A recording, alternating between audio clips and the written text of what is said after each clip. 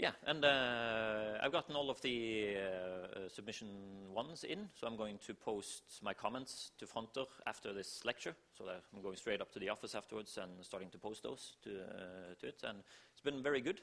Most of you have just basics on the comments, so it's mistakes that even very experienced engineers sometimes do. So it's not really a huge problem. So I think this bodes well for the rest of the submissions. So I think it's going to be very good. Yeah, we have hydraulic systems today. And of course we have learning goals, as we usually do. We are going to get to know how a double-acting cylinder works. So last week we looked at a single-acting cylinder, one that can only push one way and is reliant on external forces to push it back. The double-acting ones can use hydraulic pressure to move both ways. We're going to learn about those. We're going to become familiar with different types of double-acting cylinders. So there are actually quite a lot of different types of them. So we're going to look at those. We're going to know how end position cushioning works, which basically means that if you are extending your piston, you don't want it to just slam into the end of it, because whatever you have connected to the other end of your piston rod is going to get a jerk then. So you want it to just slowly stop as it gets to the end. You don't want it to just continue in the same velocity until it hits bottom. We're going to become familiar with different types of seals, so how they are creating the seals around the piston so that you don't have hydraulic fluid escaping from one side of the piston to the other when you're pushing it, and also how you avoid, how you seal it from not having a leak to the outside environment. We're going to become familiar with different mounting options. There's quite a lot of different ways of how you can mount cylinders, so we're going to look at the few most common of them. We're going to know how to bleed off air in a hydraulic system, because that's something we don't want. We don't want bubbles of air trapped inside our hydraulic fluid, because then as we are putting pressure inside of this, the air is going to be compressed, and then we are suddenly going to get, especially if you are extending a cylinder and you have air bubbles trapped inside it, you are going to get sort of, not going to get a smooth motion as it's extending. And often that is the case. You really want a smooth motion from your hydraulic system, and then you don't want to have these air bubbles inside it. That's going to create problems.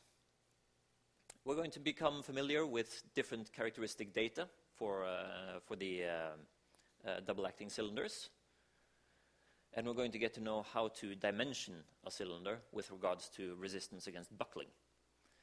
Or maybe you remember buckling from statics and strengths of materials. If you have a long rod of something and you put pressure on both ends, sooner or later, if you increase the pressure, it's going to buckle, so it's going to bend the entire rod. So that's something that can happen if you haven't dimensioned your rod to be thick enough and strong enough.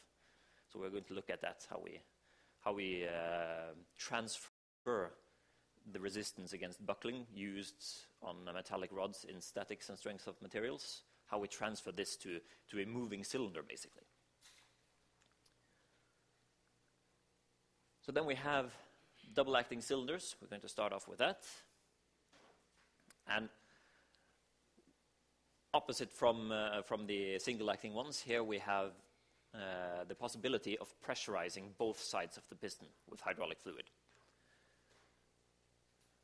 which means that we can perform work in both directions. Often, we are going to look a bit more into this, but often we can't perform the same amount of work in both directions. That has a bit to do with the available area for the hydraulic fluid on each side of the piston, because usually on one side of the piston you also have a piston rod, which is sort of stealing some of the area from the piston surface, so that the hydraulic fluid won't get any contact with that. And here we have a typical double-acting cylinder. So we have the entrance port here for letting hydraulic fluid in. This is the piston area.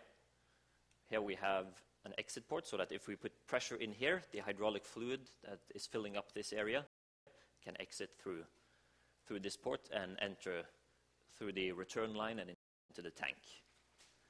And then you can switch it around and you can put pressure through here, and then you will have hydraulic fluid escaping through this port and back to the tank.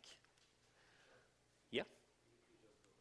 Yeah, we are going to go, we're going to put names on all of these numbers, so we are going to go more into detail. This was just a quick one. So we start off with the cylinder itself is basically just a pipe that's been machined, which means that we need to close it off in both ends. So at the bottom, we can just have a cylinder bottom. So that's just a plate that fits into the cylinder that is put into place there. It is often, sometimes it has very coarse threads in this area so that you screw the entire bottom in. It depends a bit on how much pressure you have in here, because if the pressure gets large enough, you can just rip the threads off. Some of them actually have a flange going on the outside here so that they are screwed in with bolts into the bottom of the cylinder. It depends a bit on design. But you will always have this cylinder bottom, which is designed to handle all of the maximum operating pressure that you can get inside the cylinder. Then we have a vent screw, which we will see later on. It's connected to bleeding off excess air in the system.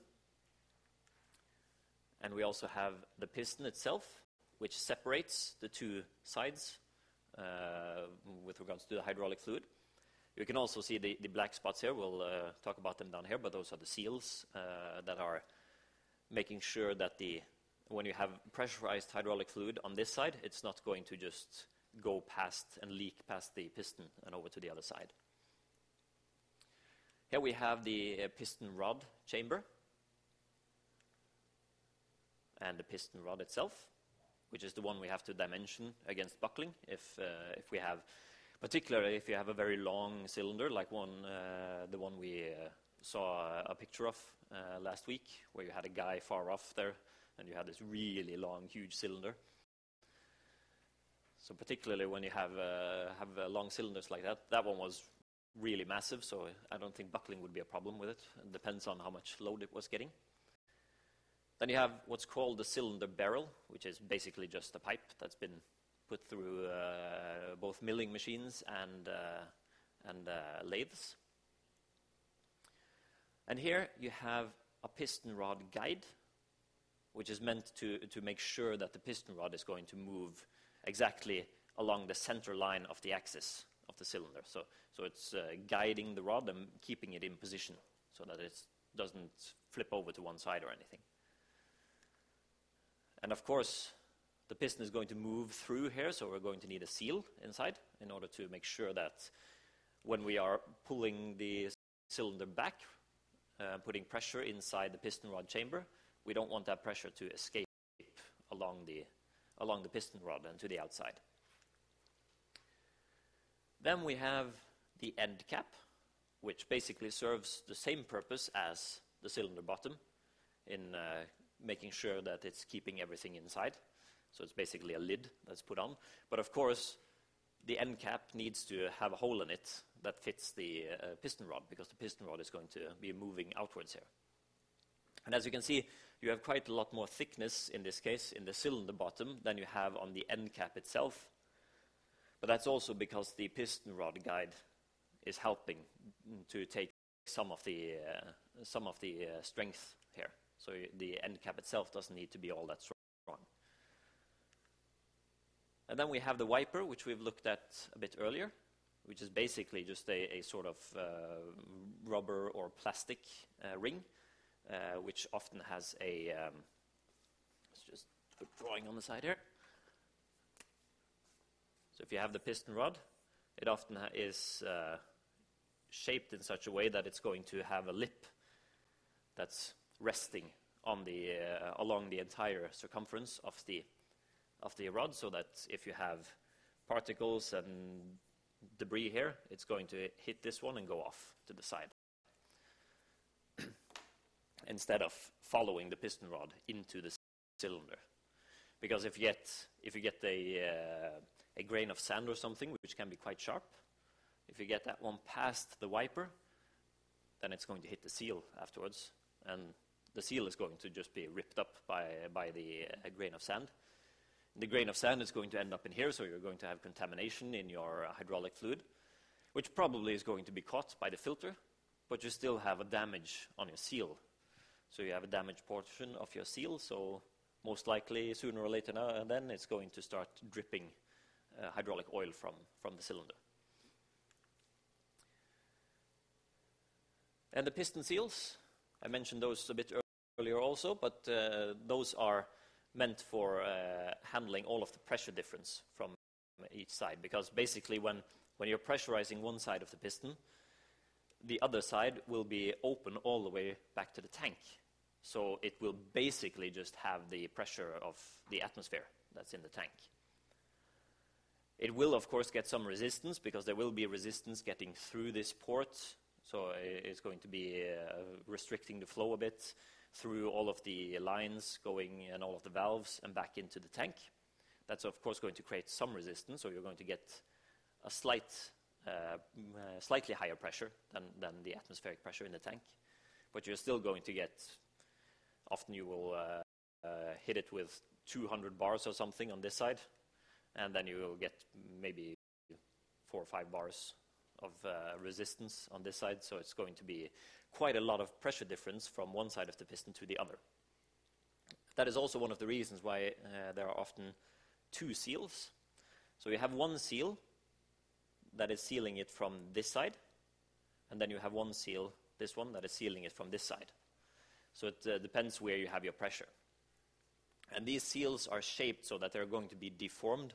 When we have pressure coming in on this side, it's going to deform the seal a bit, so that it's going to be basically squashed into the ring inside the piston here, and also against the cylinder barrel, so that it's going to be creating a tight seal there.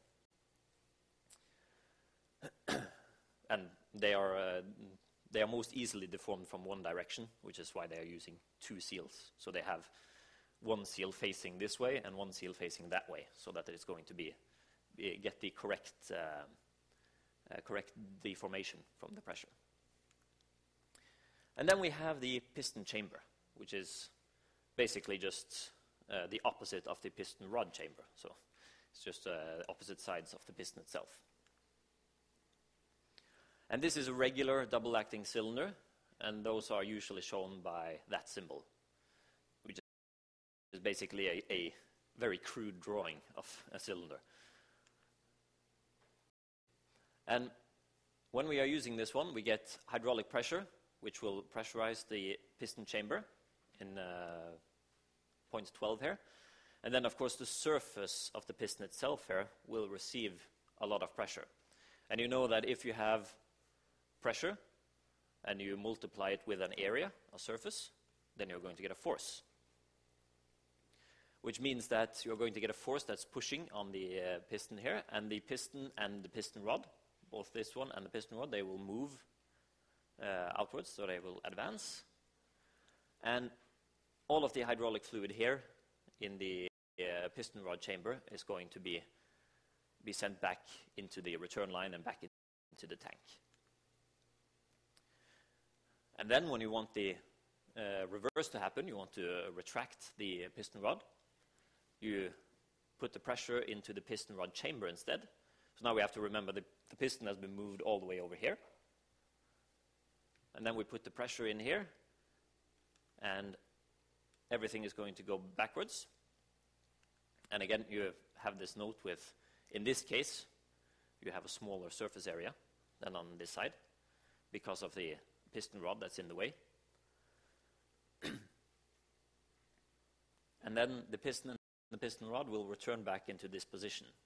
And as they are returning, all of the hydraulic fluid that we previously injected into this piston chamber, it's going to be sent back into the tank. And again, we have a force, which is the same as pressure times area. And when we are advancing the cylinder, or the piston rod, then the area is, of course, all of the area here on this side. It might look, I'm going to go back one, it might look a bit like we have less area here also because of this part here. But this one is going to separate from either it's a part of the piston itself, so either it's connected to the piston and it's going to be separated from the cylinder bottom as soon as the piston starts moving, or it's connected to the cylinder bottom and it's just what the piston stops against when it gets to the end of the road. And the reason it is there is basically just so that we have some room to start filling fluid into it. Because if the piston went all the way into the cylinder bottom, then this port would just start pushing fluid basically against the side of the piston and the seal. That wouldn't have any effect. So we need to have a small area here, which makes some room. The same happens on this side. Once we have advanced it fully, it's going to stop along the edge of the piston rod guide, and then we have this small area, which goes all the way around the circumference of the cylinder, in order to let fluid enter and start pushing on the piston surface.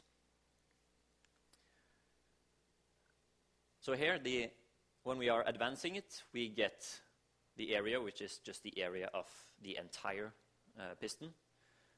Usually, you simplify it and use the cylinder diameter, because even though the piston is going to be slightly smaller than the cylinder, the small part of hydraulic fluid that passes between the cylinder and the piston is still going to hit the seal, and then it's going to push on the seal instead. So basically you have the entire area that's inside the cylinder to push against.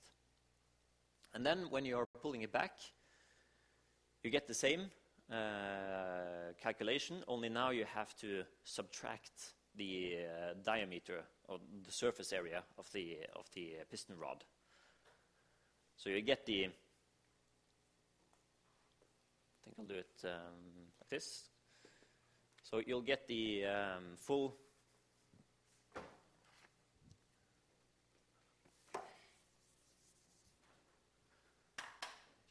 area of the piston when you're pushing it outwards. But then when you're retracting it, you need to remove the central area where the piston rod is, which means that you have less area available for your hydraulic fluid to press against. And that's of course going to affect how much force you're going to get when you are pulling it back.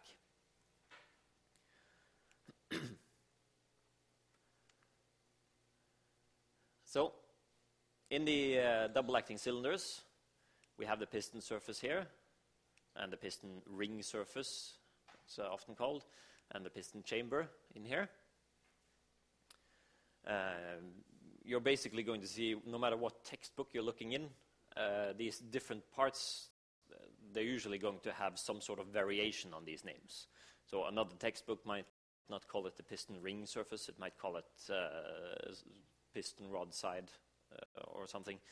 It's a lot of different names that are being used for these, but they're usually just different variants of the same name. So they're not. It's not like it's a completely new name, so it's impossible to guess what it is. So when we are advancing the cylinder, the hydraulic fluid on the piston rod side, it has to be displaced into the return line. So then we are advancing it, we are pushing hydraulic fluid in here, and we get return on this side, which means that the cylinder will provide force when it's advancing, and it's going to provide more force than when it's returning, as we have already talked about, due to the difference in the area. And again, when it's returning, you get pressure in on this side, and you're forcing pressure out in the piston chamber instead, forcing the fluid out of the piston chamber. And this also means that the cylinder has a greater operating speed when it's returning than when it's advancing, because then we have suddenly a difference in volume for the fluids, because the volume here is greater than the volume here, because here we have the piston rod that's in the way. It's sort of stealing parts of our volume, which means that we need less fluid on this side in order to move the piston all the way back. And since we are running the same pump, we're not making a pump go slower when we are pulling the cylinder back. So the pump is delivering the same flow. It's going to need less fluid, and since our flow is usually given in liters per minute, so it needs less liters, which is going to translate into fewer minutes or seconds to be pushed back. So it has a greater speed when it's moving back. So although it has less force, it has a greater speed. And now we have a clip on how they make hydraulic cylinders. When the pressure is on, that's when a lot of machines really perform. We're talking about the kind of pressure that comes from hydraulic fluid as it's pumped through cylinders. From crane claws to snow plows to a lot of manufacturing equipment, hydraulic cylinders are truly a driving force in the world. This is fluid power in action. Pressurized fluid pumped into cylinders does all the heavy work, making this forklift actually lift. Production begins with the cylinder barrel. A bandsaw cuts steel tubing to the correct length. Then, computerized tools carve a solid cylinder to transform it into the piston rod. It's this rod that will be moved by hydraulic pressure to transfer force to a machine like the forklift. The tools cut threads in one end and also carve various diameters. This will have a cushioning effect as the machine the cylinder powers cycles down.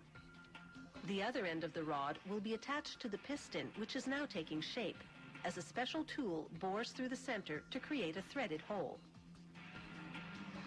Using a special gauge, a worker measures the hole's dimensions to confirm the piston rod will fit into it exactly. Another computerized cutter then carves grooves on the outside wall of the piston.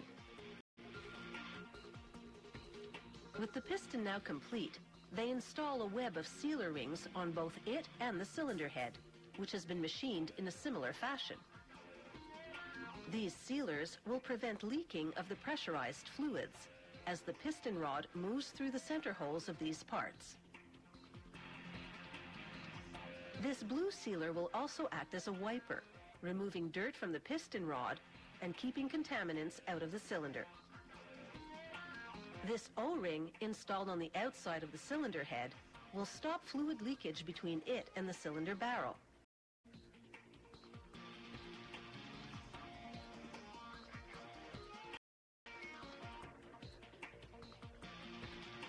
With the sealers installed, a worker now lubricates the mouth of the cylinder head.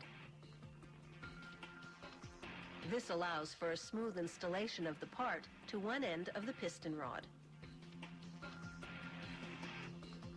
He then slides the piston onto the other end of the rod and secures it with a nut. He tightens the nut to the rod using an impact gun. Production now returns to the cylinder barrel as a robot welds a cap onto it.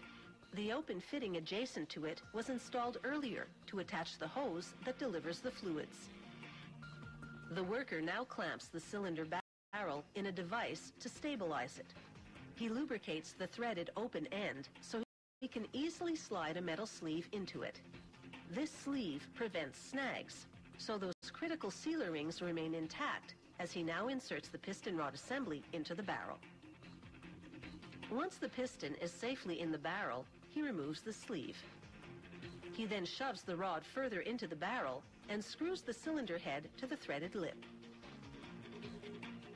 Using a spanner wrench, he tightens the assembly to the required torque.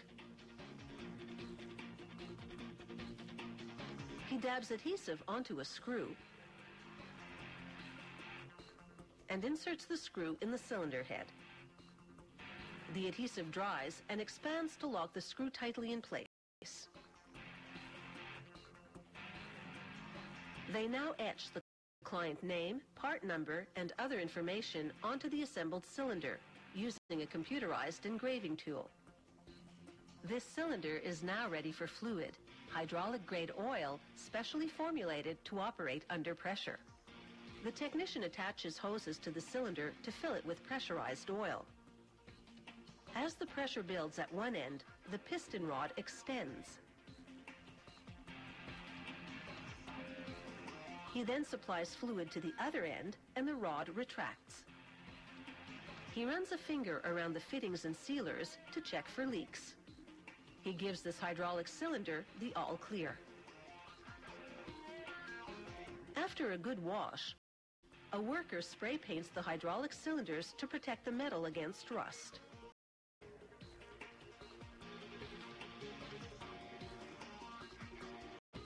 Now complete, these hydraulic cylinders are ready to leave the factory. They'll soon be under a lot of pressure to keep machines and mechanisms operating, but it's the kind of pressure they've been made for.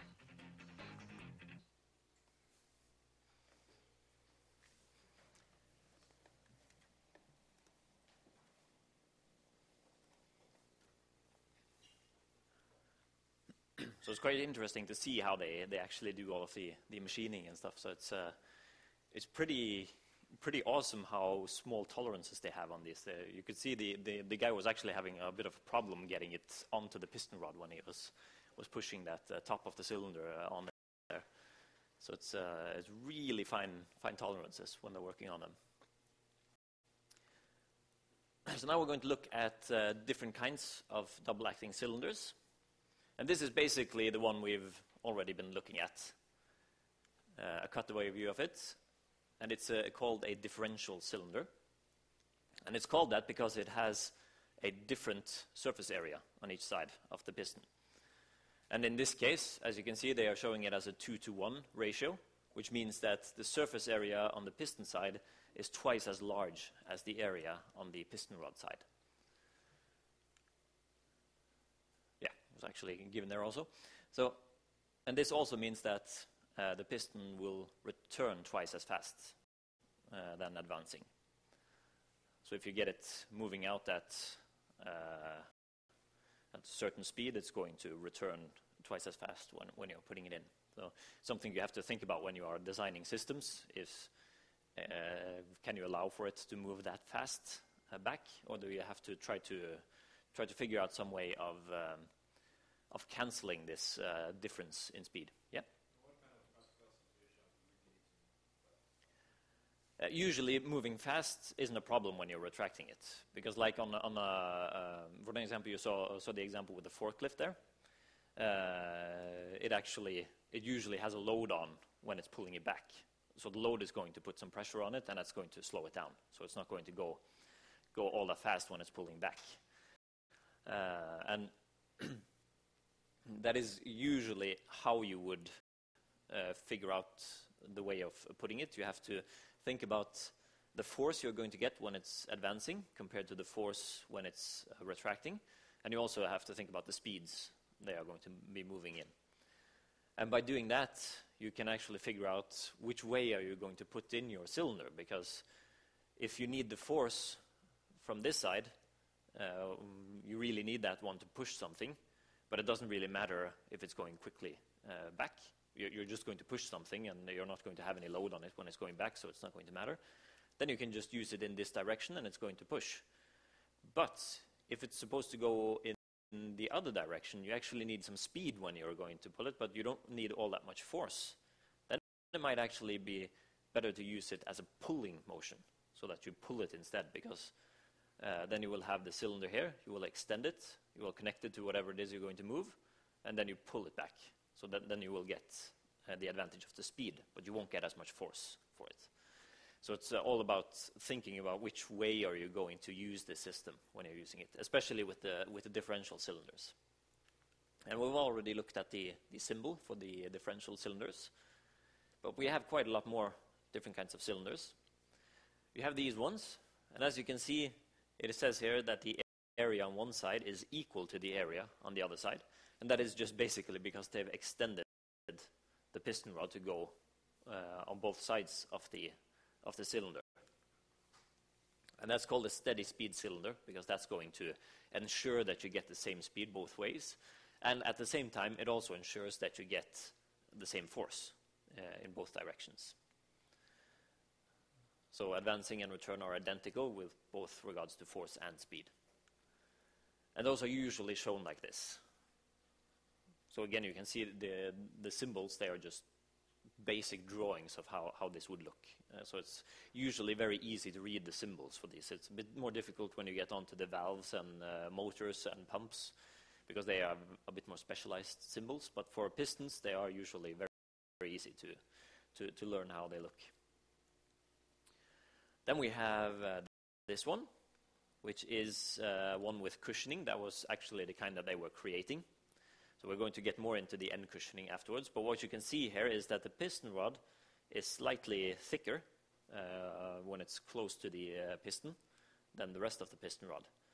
And then you actually have an opening here, which is a bit wider than the rest of the guide, which can fit this thicker part of the piston rod, which means that as it's returning, you are basically restricting the area of the volume where the fluid can flow through.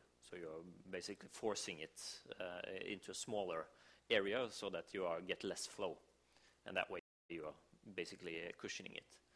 But we're going to look more into that later on. So cylinder with end position cushioning. You can have cushioning in both ends, just so you know. And it's for reducing the speed of large loads and avoiding hard impacts. Like with the forklift, if you don't have end cushioning there, you're going to get like large jerks. And if you have something just resting on top of the forks, if you get jerks, it's going to start jumping. And you really don't want that if it's something heavy that can fall off or something. If it's a bit unstable and you're just going to slightly move it, then you really don't want any jerks to happen. So they are always equipped with end position cushioning. And they are usually shown like this, which just basically means that you have a variable speed, so that you can regulate the speed a bit. You can't manually regulate the speed in other ways than just allowing less fluid flow, so that if you have a proportional cylinder where you can actually, the more you open your cylinder, then the more flow you are going to get. That's a way where you can manually end cushion it, because then you can give it full flow as it's moving, and then as it's closing in on the end, you're going to just ease out on the flow. But this one is basically designed to avoid this. Then you have the telescopic ones. We also looked at those with the single-acting cylinders, because they exist as single-acting ones also. The difference here is that we have this chamber side on the piston rod side, so we can actually pull it back with the. We can both push it out and pull it back when it's a double-acting telescopic one. And of course, like with the single-acting cylinders, it allows for much larger strokes, so you can have a very long cylinder when you are working with this. And those are the symbols, which are fairly easy to read if you know what you're looking at. Then you have a pressure booster. So this one is to increase pressure in a system, which basically means that if you apply pressure on this side, you get pressure onto a fairly large surface area, so you get a lot of force. The force is transferred directly onto this side, where you have a smaller surface area, so that when you are transferring or calculating it backwards from force and back to pressure, you will see that the pressure will get a lot larger because you have less area. So, of course, if the area is smaller, then the pressure has to be larger in order for the force to remain the same. So this is one of those great ways of creating a lot of force with, for an example, a hydraulic jack for a vehicle where you are pumping with your hand. You wouldn't really believe that you could lift 1.5 tons with just pumping your hand like this, and it's not really all that heavy when you're doing it. And that's because they are using the pressure boosting principle when they are creating those. And it also has a fairly simple symbol to read. Then we have the tandem cylinder.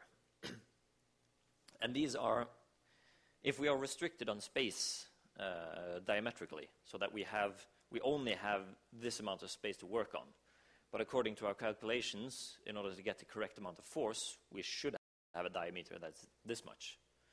Then it's actually possible to create a long piston rod that goes through the entire cylinder, and then you can have several pistons that are closed off.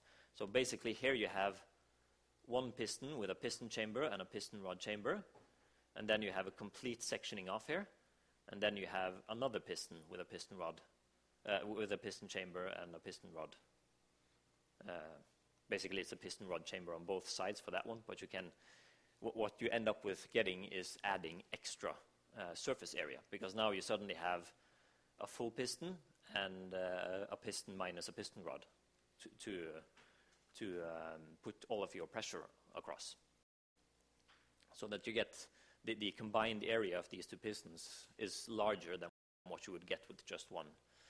So it's a nice way of keeping something fairly slim and yet getting the correct amount of force for it.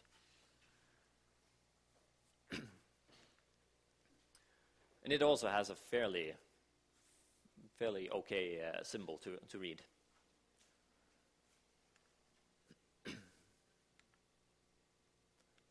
I think actually we're going to do a break before we do these uses, so we'll do a 15-minute break, and because then we can do the entire slide after the break.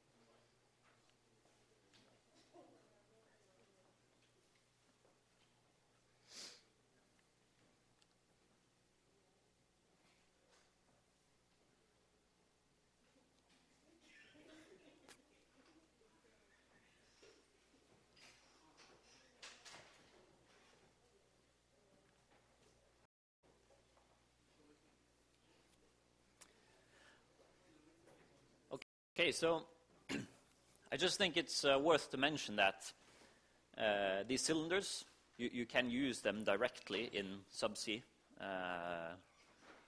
designs if you want to. The only thing that I would highly advise if you're designing a hydraulic system for use subsea and you're going to use cylinders, make sure that you are buying stainless steel cylinders. Just so that don't buy regular steel cylinders that have been painted like the ones we saw in the clip. Because no matter how much you paint the outside of it, the piston rod is not going to have any paint on it. So the piston rod is going to be exposed to the seawater, and it's going to corrode if nothing else does. So that the best thing is to just have the entire one created with stainless steel. So usually that's a cheaper option than buying the ones that have been sort of specially made for subsea. Some of the companies creating cylinders actually have their own subsea section where they are selling custom-made subsea cylinders. But they are often quite a lot more expensive, and the only difference really is that they're using a little bit different seals. Maybe they have a few extra seals, so they might have 2 seals instead of 1 there, just to be completely sure that they avoid seawater penetration. It has also to do with reliability, with using 2 seals instead of 1, because then you have a double barrier, so that if one of the seals should break, for an example, if the outer seal gets destroyed by contamination that gets past the scraper ring, then you still have a seal further in that's going to keep it clean and sealed off. So these cylinders, basically they will have a slightly longer lifetime, or if not a lifetime, then at least they can have longer servicing intervals. But usually when you're using cylinders for subsea products, it is often products that they're just going to be submerged for the duration of the operation, and then they're pulled back up again. So having a regular cylinder that's just made from stainless steel is not a problem, because then you can you have plenty of options for doing servicing on the cylinders. And if the cylinder is going to cost 1.5 to 2 times as much as the stainless steel cylinder, then is it really worth it going for the subsea cylinder, or could you just use the stainless steel one and have more frequent servicing intervals on it? So it's sort of a thing to look at when you're doing it, but definitely not use a regular cylinder when you're using it subsea. If it's just going down there and it's going to be operated once and then coming back up again, maybe you could use a regular cylinder, especially if you know that you're going to service it afterwards. Then maybe, but usually go for the stainless ones. They aren't really all that much different, because the machining process and everything is the same. The only difference is that the stainless steel material is slightly more expensive than the regular steel. So that's basically the difference in cost for those. But other than that, it's usually not necessary to do anything with regards to the seals. You don't need stronger seals or anything, because when you're using a hydraulic system subsea, you will have the one that we've talked about before with the compensator, which is basically a cylinder which would be open in one end to the seawater, so that it's getting pushed in by the seawater, and then it's adding pressure to your entire hydraulic system. So that will be your ground level, basically, of your. So if you are down at 3,000 meters, so that you've got 300 bars approximately of pressure from the hydrostatic pressure of the water, then it's going to push on your compensator, and it's going to create 300 bars of pressure in your entire system, including your tank. So that your baseline is going to be 300 bars, and then your operating pressure is going to be above 300 bars. So if your operating pressure was supposed to be 200 bars on land, it's going to actually be 500 bars in this system. But since you have 300 bars surrounding it everywhere, the differential pressure is still just 200 bars. So the system doesn't really need to be designed to cope with 500 bars. You can have a 200 bar system and just compensate it so that it's sort of equalizing each other all the way. It's a bit different when we start talking about hydraulic motors on Friday, because there you have usually some areas where you don't have hydraulic pressure. Because we talked about leakage oil in the pumps, that you will always get leakage oil. You get the same thing because a motor is just the same as a pump. It's only going the other way around. You are rotating the axles. You are making the axles rotate by pushing fluid flow through it instead of rotating the axles in order to push fluid. So you will still get this leakage oil, and that means that you will have some compartments where you can have more or less atmospheric pressure inside it. So that's a bit different, but I have a section on it for Friday when we're looking at the hydraulic motors. But for cylinders, you don't really have that problem because you're going to use the vent screws and you're going to bleed off air, as we're going to look at in a bit. So you're going to make sure that there are no gas trapped inside your cylinder, which means that as long as you're using a compensator on your subsea system, you will have no differential pressure unless you are pushing on it, unless you are creating differential pressure. So that it's going to be more or less the same as having it up here in the air. So now we're going to look at uses. So they often double-acting cylinders are often used in machine tools, often for using as feed motion, both for tools themselves and also to move workpieces within machining components. I know that if we're looking at machining benches, the computerized ones, the CNC machining benches, where they might have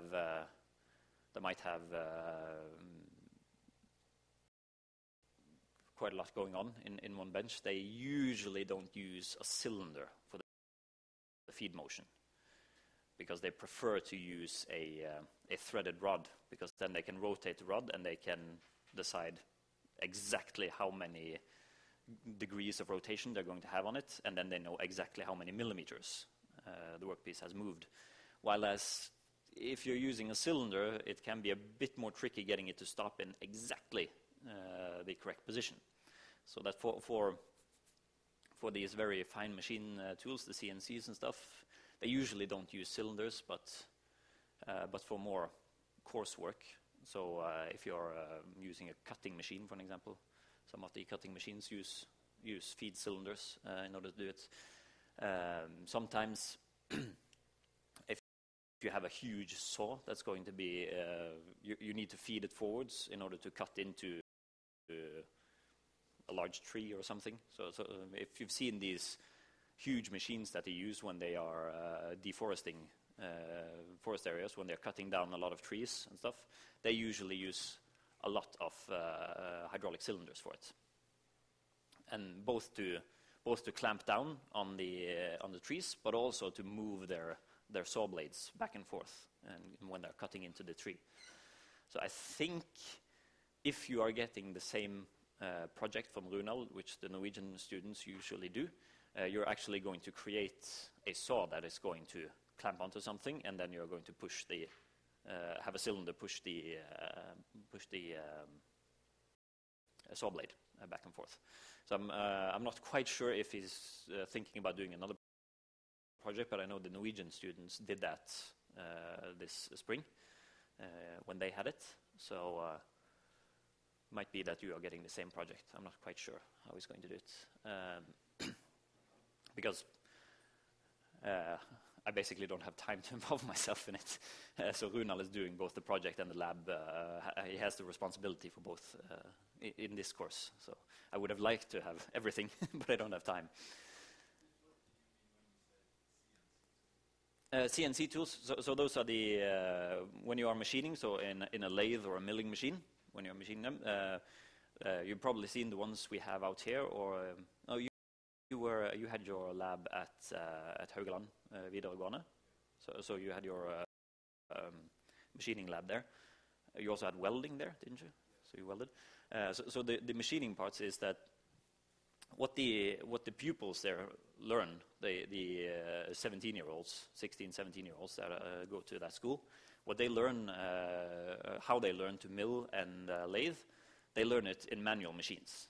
So they are rotating by hand these threaded rods that are moving the workpieces and everything. So they are doing everything by hand, and they have measuring tools, so they are measuring the distances and everything. But this can all be done computerized. So it can all be controlled by a computer, where the computer basically has an XYZ coordinate system, and it knows exactly where the workpiece is, and it knows exactly where the tip of the cutting tool is, so that it knows if I place the workpiece here and I move the cutting tool here, then I'm going to make this exact cut. So it's usually more accurate than doing it by hand. So if you have a really, really skilled worker doing it, they can do a pretty amazing job by hand. But like aluminium rims for cars, those are usually made in CNC machines. And then you can have these completely crazy designs on them. So they're just milled completely by a machine. So they've just loaded in the 3D model from their CAD program. And then the machine just goes from that, and it sort of creates paths where it's going to move the tool and cut, shows the worker where it's going to cut, and then the worker just looks over what the computer is showing him, and sometimes he can just press OK, go, and other times he has to look at it and say, oh, that's going to be a problem putting that path there, so I'm going to have to move it just a little bit. And then he fixes it, and then he presses OK, and then it starts going. So those are the CNC machines, and they can be really amazing, which is also why usually in the CAD stuff, I often use, if I'm not quite sure what tolerance to put, I just put a medium tolerance on stuff. Because usually, if things are being machined in a CNC machine, it's going to be more or less spot on. It's going to be usually within the fine tolerances.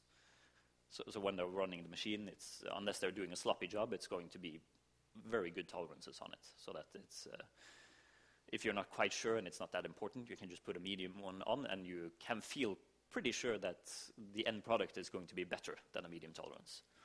So it's a nice way of being assured that you're going to get what you need from it. That was the feed motion for tools and workpieces. Great example is for the lumber industry when they are cutting down trees and everything, and also for the sawmills when they are moving huge logs and they are cutting them up into regular woodwork. So also we have the clamping parts, which also goes into this lumber industry, and cutting motion at planing, shaping, and reaming machines, which basically means just like you can have a circular saw run by hydraulics. You can have and then have the saw itself being moved by the cylinder. But you can also have regular saw, a saw that you have to move back and forth. It's not a circular saw. So you can have just cylinders moving it back and forth and sawing through it. Like, for an example, if you have, just to do an example off the top of my head, if you have one of these huge redwood trees that have an enormous diameter, if you're going to cut that along its length, you're not going to have a circular saw blade that's going to be big enough, because then the circular saw blade, the radius of the circular saw blade has to be greater than the diameter of the tree. So that's going to be just amazingly huge. So instead you have these, as they did back in the day when they were one guy on top of the tree and one guy underneath the tree, and they were just pulling the saw blade up and down, up and down. You can do that by using cylinders instead. So you don't have two guys sweating their backs off by working there. So that's one of the other ways you can use them.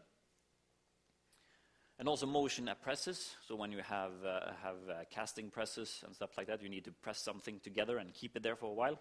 Then you can use cylinders to do that. And again, die casting and injection molding machines. And there are loads of other uses within machine tools for them. In transport equipment and hoists, so basically cranes and stuff like that, you have for tilting, lifting, and swiveling for dumpers and forklifts, and all of the motions that are being done and in dump trucks and forklifts and all kinds of equipment like that is usually done by double-acting cylinders. And then you have mobile equipment, so excavators, usually always double-acting cylinders. If you look at really old excavators, they might have these actually steel wires going through sheaves and everything. Everything is going back to the engine so that it's actually pulling on steel wires instead of pushing and pulling with hydraulic cylinders. Those are quite fun to look at when they are operating them, because you just think that what happens if one wire goes, and then everything is going haywire then. So front-end loaders often use them. Tractors use a lot of cylinders for almost anything they do in the agricultural industry. And high-lift fork trucks also use them. They often have telescopic cylinders in order to lift them high enough. So I've actually worked quite a lot in warehouses and stuff, and the tallest fork trucks that I've driven, the ones that could lift the highest, that was 11 stories of pallets. So one pallet story is about hip height. So 11 of these on top of each other. And then you could just run your forklift all the way up, and you really had to stretch to see where you were going, and then you could drive the forks into the pallet and lift it off. So that's really tall. So you have these large warehouses where you can basically store things all the way from the floor and to the ceiling. So you get a lot of money for your area there. Cement mixers, they use a lot of cylinders when they're working, especially like the large trucks where they can really extend these cranes with cement so that they can dump it. For example, you can have the cement truck on one side of a house, and then you can extend this across the house and dump it on the other side. So those are operated by hydraulic cylinders, which is really cool. And just think about the load that's going to get, because it's usually a pipe that's around this diameter that they're sending the cement through, and they have to do it with force in order to get it across a house and everything. And cement is pretty heavy, especially when it's wet. So it's even heavier than when it's dried. So you're going to put this along this across a house, basically. So you need to have really strong equipment to do that. Airplanes. We've talked about airplanes earlier with regards to hydraulics. So you have the lifting, tilting, and swiveling, both for the landing gear and for the rudders and everything. So they use quite a lot. But as we've talked about earlier also with the airplanes, they usually have very high sensitivity to contamination, because often the cylinders are very, very finely tuned, so they don't really have room for much size on their contamination particles. So they need special filtering on theirs. Ships use it a lot. So for the rudder motions, the propeller pitch adjustment, basically changing the way the propeller is placed. A propeller can be pretty huge, so you need a lot of force to do that. And other stuff they use. They use a lot of hydraulic cylinders on board of a ship, opening and closing hatches and doors and bulkheads and everything. So it's quite a lot of hydraulic use on a ship. I have actually a mate of mine is working for a company named Karmøy Winch, which is based almost where I live. And he's an automation engineer, but he works a lot with hydraulics. So they create a lot of winches and cranes that are hydraulically operated. So I'm not sure, has Torbjørn told you about you're having a visit to Kårstø during this semester? So, because you're supposed to have a visit later on in the semester. He's doing the stuff with Kårstø, but I've also tried to get, I'm also working with getting an appointment with one of the tugboats that are out there. So then you can actually get after you've been inside the Kårstø processing plant and seen that, you get to go to the tugboat and you get to see on deck all of the hydraulic stuff that they have, the winches and stuff like that. You're going to get up on the bridge and look there, and then down into the machine room, I think, also to look at stuff. So I think that's going to be pretty interesting for you if we get that happening. I can't guarantee it because I know that they sometimes have to. There are 2 tugboats there.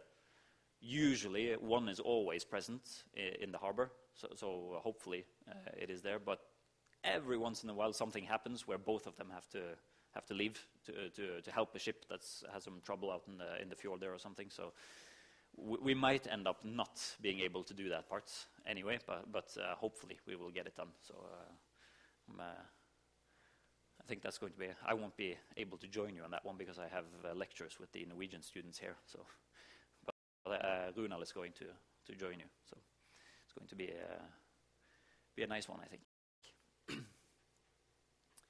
So, end position cushioning. We've already looked a bit at it. And it's used to decelerate the high stroke speeds that you can get. So basically just make sure that you don't get a sudden stop at the end. So you avoid those hard impacts, which, like I said, on a forklift, you can end up with your entire load just jumping up and down, and that's not good at all. And usually, if you have a cylinder speed where your velocity is less than 0.1 meters per second, so it's not really going all that fast, then you don't need a cushioning system because it's going to go pretty well without it. It's not going to get this jerking motion.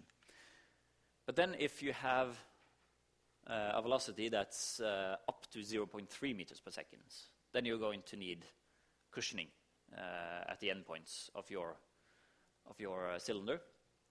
And then if you have a velocity that's even greater than that, then you're going to need special systems that are going to cushion it. Then it's not enough to just have these machined parts that automatically make sure that it's going to be cushioned, but you're also going to need more control on your flow. So you would probably need to have sensors connected to the cylinder, which senses the exact position of the cylinder and then tells it when it's reaching the end position. It tells the valves to start choking down on the fluid flow so that it doesn't go all that fast, so that it basically slows down to less than 0.3, and then the regular cushioning system kicks in at the end position. So those are really special, but usually you don't have cylinders that operate at those speeds. That's going to be very special systems that do that. I can't really think of any examples of it. The only thing that might be is like in production lines. You saw some of the, when we were looking at the oil filters, how they are making those in the production lines. Some of the movements there are pretty quick. And those are usually hydraulic cylinders. Often they're not hydraulic either, they're pneumatic, so they're using air instead. But it might be something like that, but usually then if you have those speeds, it's not really necessary to have cushioning because you're just pushing something off. So it's moving on the conveyor belt and then you're just pushing it off. So you really don't need to have an end position cushioning. So I can't really come up with a good example of where this would be necessary, but just try to remember 0.3 meters per second. That's like a golden rule. Try to, if you have something that's moving faster than that, have a higher stroke speed, then you really have to think about your system. So this was a larger version of the one we saw in the table earlier with the end position cushioning. And here we have a flow control screw. And we have the cushioning shafts, so the parts that are cushioning the, making sure that you have less area working. And here we also have flow control screw on that side. And then we have the non-return valves down here. So those are regular check valves, ball valves. So they allow, in this case, if we are pushing in fluid here, it will enter this area and start pushing at this piston, but it will also flow past the check valve because the spring load is there and the ball is here. So it's going to push on the ball and it's going to compress the spring load, and then it's just going to go all the way in here. So it's going to get instant access to the entire piston. The same happens on this side. You start pushing fluid in here, it's going to compress the spring of the ball valve, and it gets instant access to all of the piston ring area there. But when it's going back, so when we are pushing in here, and the piston is being sent back into its starting position, the hydraulic fluid is going to go in here, but it's going to press the ball inside the check valve. It's going to press it against the edge there, so that completely seals it off. So there is going to be no flow past here. So it's just going to push in here and just stop there. And that means as soon as this part, this cushioning shaft, enters this part of the cylinder, it blocks off flow past here. So it blocks off flow going directly in here. Then you suddenly have quite a lot less flow because nothing can enter in here, nothing can enter this way. All of your flow has to go through this small channel and into the outer ring here, which is connected to the flow port there.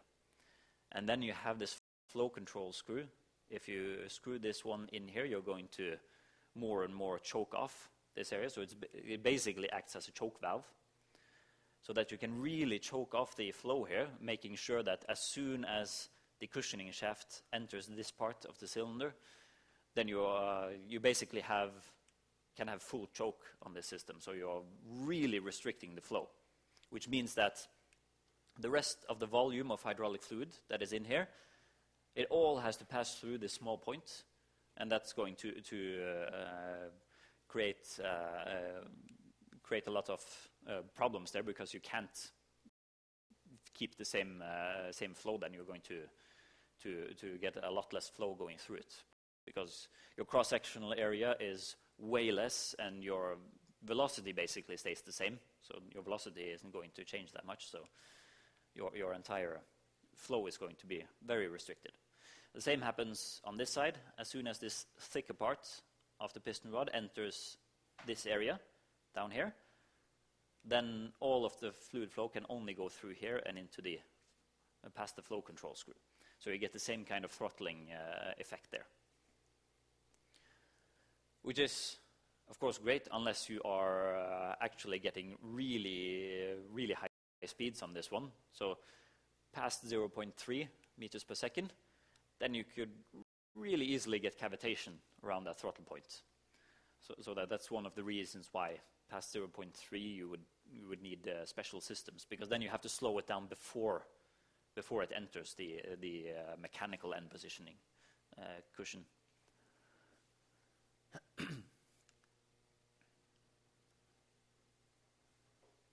Yeah, basically what I've just told. I think,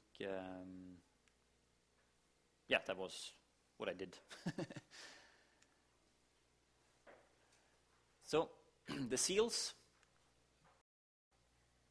We know we have seals different places here. We have seals between the piston chambers. We also have seals on the ends of the cylinder and everything. So the seals are there to prevent leakages, because if we get a leakage, we're going to get a pressure drop.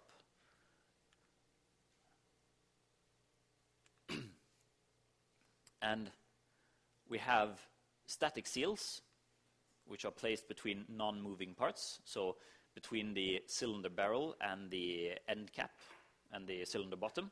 So those are static seals. Those are especially created to just stay in one position. Nothing is going to slide past them or anything like that. So they're just in there. Usually it's an O-ring of some kind. So O-rings for the cylinder housing. For the tank cover, you would just use a flat seal. So you would have maybe some kind of rubber or something that was shaped like the rim of the tank, and then place it on top of the rim, and then when you put your cover on top, then that's going to create a seal around it. And then you have the dynamic seals, which are for moving parts. So that's between the piston, piston and piston rod seals. So those are between for the piston, it's between the cylinder barrel and the piston itself, because the piston is going to move along the inside of the cylinder barrel. So it needs a different kind of seal in order to maintain no leakage there. And the same goes for the piston rod as it's moving through this positioning ring at the end of the cylinder.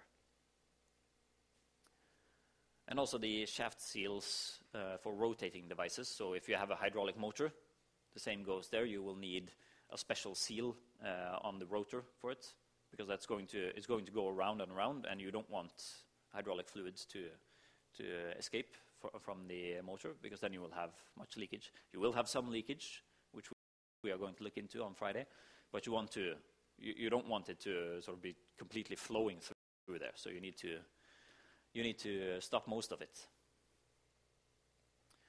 And it is recommended that we stay at maximum 0.2 meters per second when we have moving parts. And I think that's a very fair one to have. It doesn't sound like much, 0.2 meters per second, but it is actually quite fair speed when we're talking about a cylinder moving. So. But of course, it depends on the operating conditions, the types of seals we have, and which materials we are working with. So different kinds of materials might mean that we need to have less speed, basically, than 0.2. And also the operating conditions have quite a lot to say. So the pressures we have and everything like that. So. And the type of seal and the material it is made of is very dependent on the pressure, of course, but it also is dependent on temperature, the speed, the diameter, and what fluid it is actually, because if you have these flame retardant fluids, some of them have chemicals in them, and those chemicals can degrade certain kinds of rubber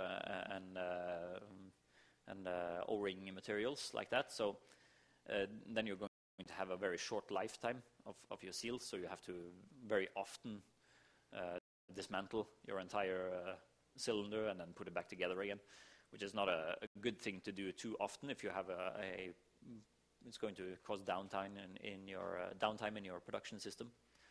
So that will have a lot to say. And the fluid actually has especially a lot to say in a subsea well. So in the production flow system in a subsea well, there you can have a lot of different stuff that's going to affect the seals. So there you have to be really sure about what seal you're going to use.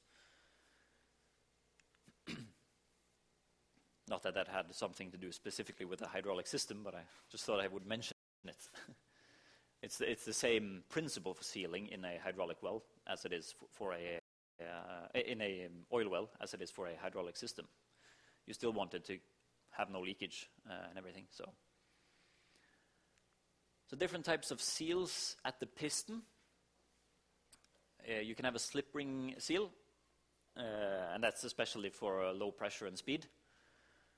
So you have a pressure ring, and then you have the pressure rings, you have the sealing ring, which is that one, and then the backup ring there. So you have different parts of the ring, different parts of sealing happening in here.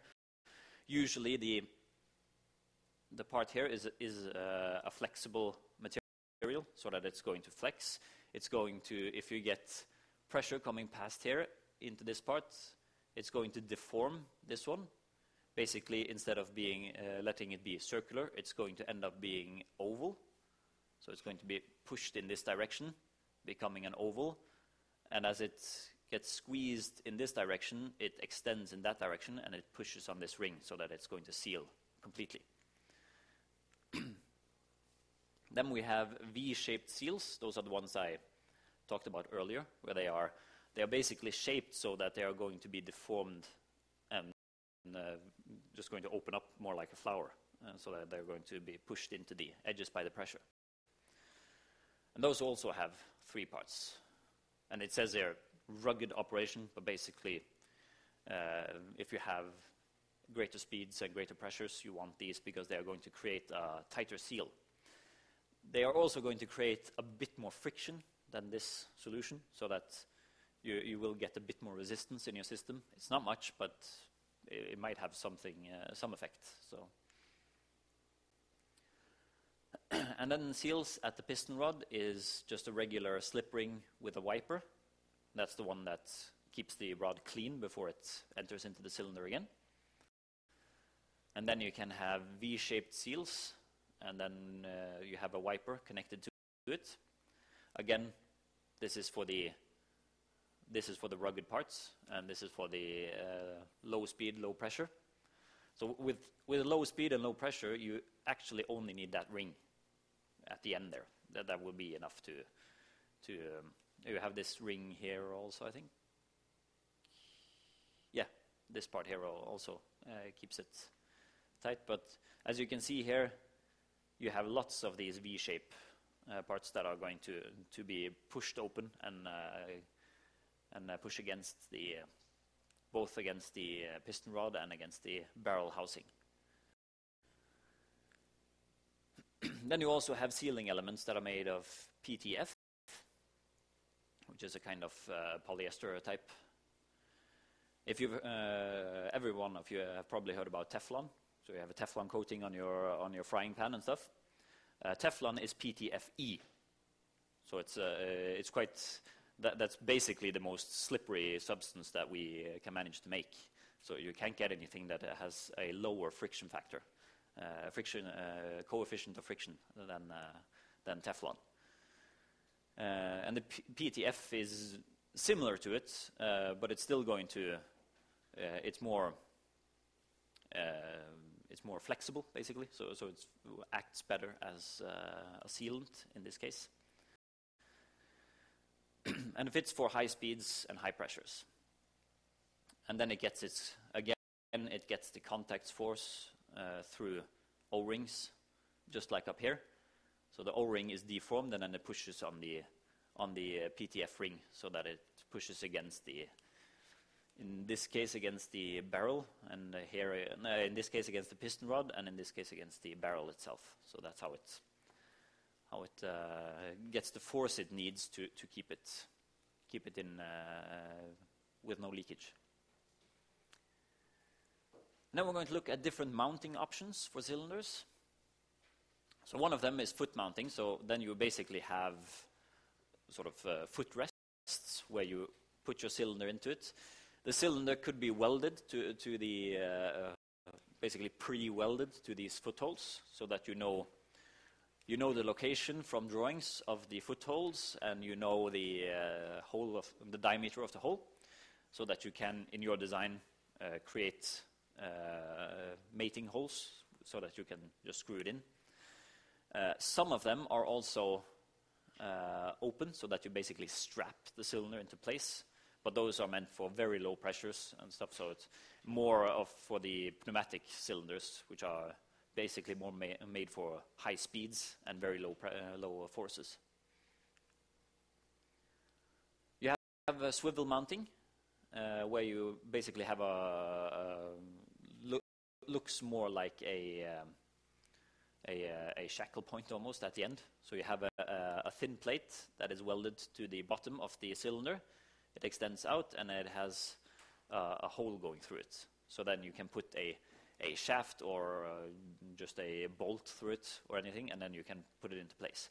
Usually you have some kind of shaft because you want a very fine tolerance there. You don't want it to be very loose so that it can jump back and forth as the cylinder is moving. So you want it to be a very tight fit there, but it's still going to be able to rotate, so that this end of the cylinder it can rotate around this center line here. So you could basically rotate it outwards like this or inwards or anything. Which is very good, like in a forklift, when you are, as we saw in the movie, when it was lifting the forks, just tilting them backwards. Then all of the framework is also moving, so that this part of the cylinder is stuck to the framework, but this end, which is stuck to the truck itself, it has to be able to swivel, so that as the framework is moving, it also has to be able to rotate, so that it doesn't get bent out of shape while it's trying to do this. Then you also have flange mountings, where you basically just have a flange around one of the ends of your cylinder, and you just bolt it in wherever it's going to go. A flange like this, I would think you probably have a hole cut into wherever you're going to use it. You push the entire cylinder in, and then you bolt it from this side, bolt it to the structure, so that basically it's only the piston rod that's going to protrude from the structure. But there are you can also have a flange in this end, so there are many options there. And then you have another swiveling type of mount, which is basically a combination of the foot mounting and the swivel mount. So instead of having this hole where you can put a shaft through at the end of the cylinder, you have these shafts sticking out of the cylinder at the middle, so that it can actually rotate in the middle instead. So it will rotate along the axis of these two shaft ends that are sticking out.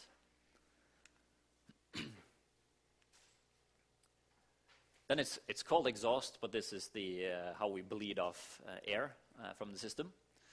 And it is to achieve jerk-free motions, and we have to have it completely free of air before doing that. And this is especially important if you are putting your system subsea.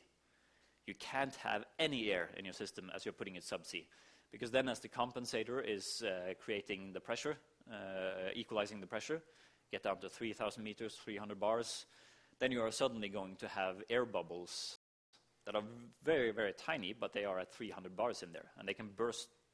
They can create a lot of havoc there. If something happens, if you get a leak or something, they're going to just explode out from the system. So you really don't want to have air bubbles in a subsea system, even more than in a regular hydraulic system. The good thing is that the air bubbles, they will collect at the highest point within a system. Of course, they will flow to the top, basically. And as you are running the system, they will all gather at the highest point in the system itself. As you're moving the fluid around inside the system, they will gather at different altitudes to begin with. But then if you run the system for a little while, everything should be at the very highest point of the system. And then you usually have a bleed screw. That is often why the cylinder has a bleed screw on each end, basically so that almost no matter how you are tilting or moving your cylinder, you can get to the top point of it. And usually the bleed screws can look in many different ways. The function is that you have a port where you screw it into, then you have a room for hydraulic fluid to escape out of it, and so that when you open it, it's going not to have contact with the edge here anymore, and then the air can escape out. And basically what you do is that you just unscrew it. There is a slight pressure in the system, so you unscrew it, the air is going to escape, and then suddenly you're going to get oil out from it, and then you can just close it off again. So as soon as you have oil without any sputtering or anything, you have just a constant stream of oil, then you know that there is no more air left in the system. But if it's still sputtering, there are still air bubbles in there, so that you have to wait until you get a continuous flow of hydraulic fluid. Yeah, the cylinders have bleed screws at both ends usually. You can also, if you depressurize your system, you can also have connect pressure gauges to these ports, so that you can get direct pressure reading from both of the chambers in the piston. So, and then I think actually some of the pressure gauges are fitted with a bleed screw, so that you get the dual component, so that you can bleed the system and then afterwards it just acts as a regular pressure gauge, so that you can read off the pressure. We have some characteristic data for it. We need to know the load. We need to know the required pressure. And we have to calculate the piston diameter.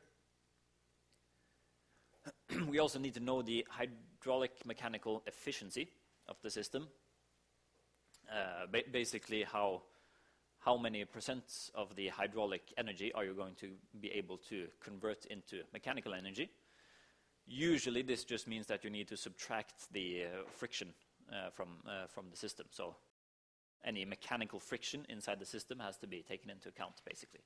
So this is often a very high one, so 98, 99% is usually a very high hydraulic mechanical efficiency. And it depends on the surface roughness of the cylinder barrel and the piston rod, and of course the seal system, so how much friction you are getting when you are moving this. So the more accurate the cylinder has been made, then the better this friction is going to be, or the lower this friction is going to be. So usually within a range of 85 to 95, this is what the book says. I would more say 90 to 98. That's what I'm used to seeing when I'm looking at data sheets. But at least if you're having a maximum of 95, you're not far off in what it's going to be. And with an increase of pressure, you are going to get an increased efficiency. So that at a low pressure, you're going to get actually a higher effect from your friction than if you are using a high pressure. So the higher the pressure you have, the less effect from the friction. And the way we calculate it is we still use that the force is equal to pressure times area, but then we factor in the efficiency, so 0.95 for an example.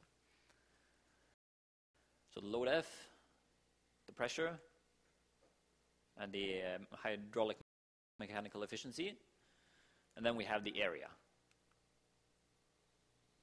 And if we need to calculate the piston diameter, we know what force we are going to use, we know what pressure we're going to use, and we know the efficiency. Then we can replace the area with this one, and we can solve it for the diameter. So then we get this expression in order to get the diameter directly.